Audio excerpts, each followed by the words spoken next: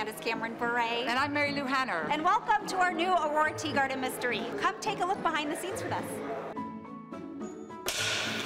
The viewers will be so happy to know Sally is back. I'm gonna photobomb your interview. Yeah, come on, babe. Sally was not in the last movie.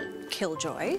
Only because the real Sally, Lexa Doig, was filming something else and just wasn't available. Yes, I missed being here. I was very sad not to be able to be here, but it's so much fun to be back.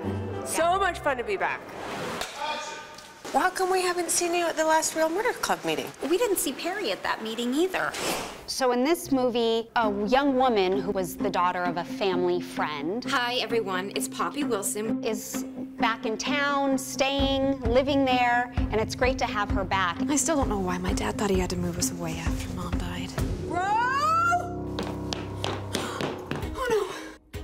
We have to figure out who could have done this. There's so much evidence pointing to some of these people that we know really well. You know, you can never be too safe, even if you think no matter how well you know these characters, there might be something else going on.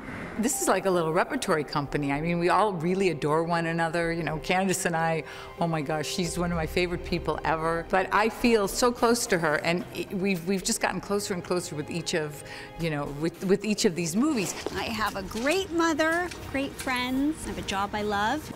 I'm feeling pretty lucky. Reap What You Sow, an Aurora Teagarden Mystery on Hallmark Movies and Mysteries.